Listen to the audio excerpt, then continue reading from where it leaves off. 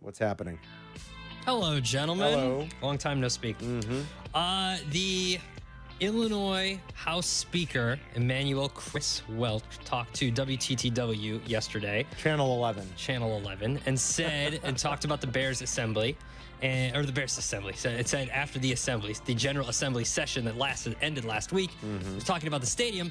As we've said to the Bears over and over again, and to the White Sox, and also to the Chicago Red Stars, there is just no appetite to use taxpayer funding to fund stadiums for billionaires, even after the election. Even after the election, I just think it's things that we have to focus on. The kitchen table issues. People want to make sure their groceries are affordable, the rent is affordable. How they have a roof over their head. The last thing they want to be talking about is stadiums for sports teams. Yeah, amen. We've been saying that for a long, long time around these parts. Somewhere along the line, some team pulled it off, and for decades, most of the teams have followed suit. And for whatever reason, the public has just been like, okay, who was the one knucklehead caller that called that said, we pay taxes on other things? Why do you guys have a problem? Because, dopey, taxes for infrastructure and school and police and fire and other things make sense. Not for billionaires to make more money. It doesn't make sense. And somehow they pulled it off. They've convinced these municipalities that, no, we can't let them leave. We're too important. No. We bring you a value to White Sox, civic pride. And, leave, White Sox. Go. Leave. See who lines up to stop you. Well, nobody's lining up to stop you. Good luck. Nobody. Leave.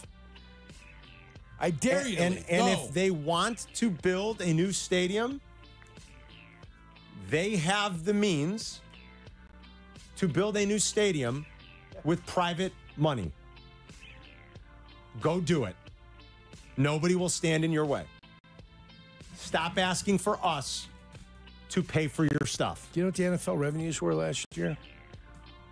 I don't. They're like close to $21 billion. Yeah. Billion. Would it be? But have the taxpayers fund a new stadium. Go get it yourselves. You can do it. You have the means. Okay? So go do it. 100%. You've got the means. And don't ask us. So I'm glad. Now, these politicians, they talk tough too. And they'll bend over. They usually do. They will. Well, they don't bend over. You know how that works. Well, they get something for... They open up the coffers and watch the money pour in for themselves. That's true.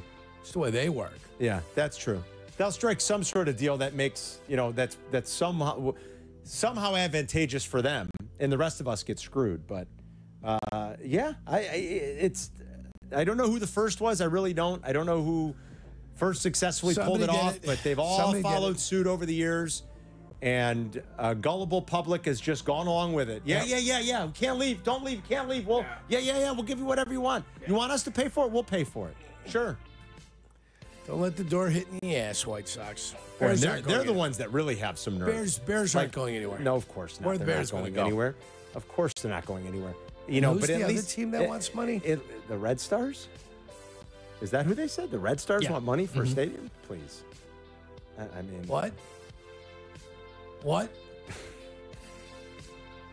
don't know. What? I don't know. Isn't Bridgeview wide open over there?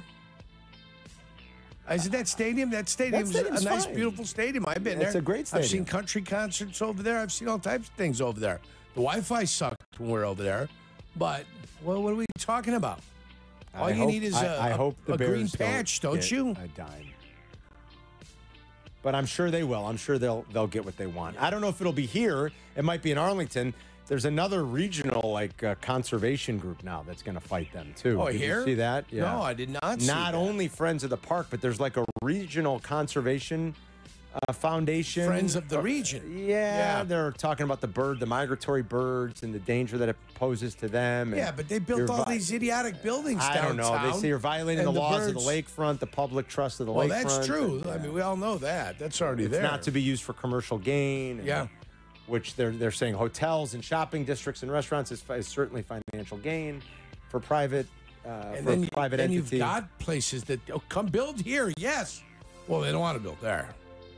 The Michael Reese Hospital property. Yeah, why don't they build there? No, we don't want to build there. Why don't they build there? No, Too narrow.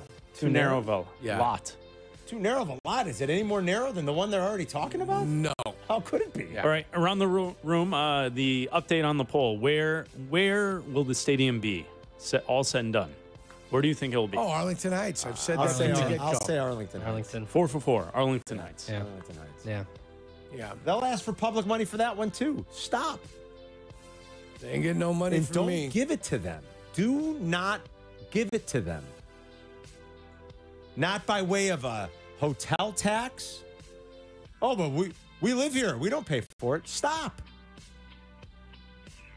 Stop with the public tax. 20 whatever billion, Jurko just said. 20 whatever billion. 20 billion. You That's have no the revenues. means. You can go raise the money yourself. Absolutely. But they don't do that because they have to pay that money back. That's right. And this they won't have to pay back. How much did they pay back on the structures that are up there, the White Sox end? They didn't pay anything off, the principal. They don't have They to. serviced the debt and the debt only. So it's obnoxious. What else, Adam? We know the Bears will be playing in the Hall of Fame game for the induction of Devin Hester, Steve Mongo McMichael, and I guess Julius Peppers. What do you mean you guess? I don't claim him as a Bear. I don't think how many good. He had a lot of good years here. Regardless, we know who will now be introducing said players. Okay. It will be Julius Peppers, his longtime mentor and agent, will be introducing him. Devin Hester's mom will be introducing him, and Jared Payton will be introducing Steve Mongo McMichael. That's pretty great. I love that Jarrett's doing it. That's awesome. I'm glad JP's doing it. He's been close with Mongo for a long time. That's terrific. That's good. 4 years only for Pep, Adam. You're right. Only 4 years. He was damn good here, though, man. I understand that, but Pep like was to claim, really I get good. you want to claim and say 3 Bears are going in. Okay, He was a Bears player. yeah, he's like a quarter Bear. 37 and a half sacks in 4 seasons with the Bears. He was awesome. All right. Oh, stop. And then he went to get more sacks for the Packers. He did go get more sacks for the Packers. You're absolutely right about that. What else, Adam? In a new side segment, I'll call "Look at This Dummy."